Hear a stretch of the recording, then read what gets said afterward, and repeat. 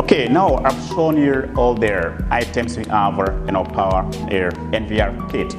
Now I want to show you how to connect the NVR and to keep it working. You need to have two things. You need to have a monitor and a router. Let's start with the connection.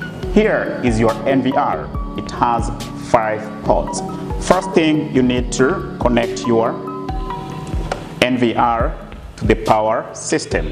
So you connect here to your power supply and you see a green light. Second thing, you connect your mouse. You connect your mouse here to the second port. Third, you need to connect your router to your NVR.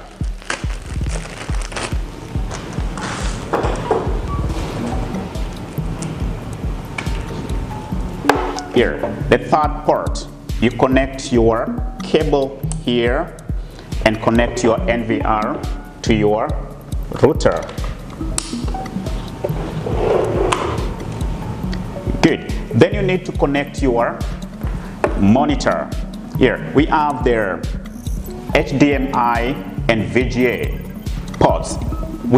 I'll use my VGA to connect my monitor.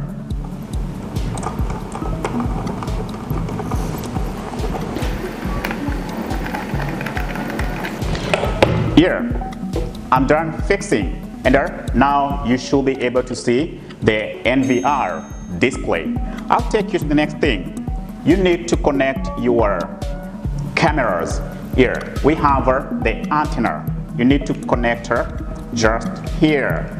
Very easy.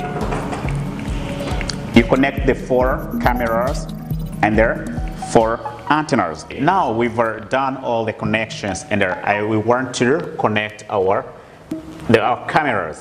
So you connect their cameras. 1, 2, 3, 4. Here, I'm done doing their 4 connections and I'm waiting for them to display. Now something you'll notice our camera has another port. This one is for internet. Here, you connect here just in case your camera, you want to use it from a very far distance from your NVR. It helps to boost the signal. This is our camera. Here, it's a metal housing here and it's waterproof. So you just feel free, you can use it for outdoor activity. Good, bingo. I can see their display. My cameras are all set and you can see me.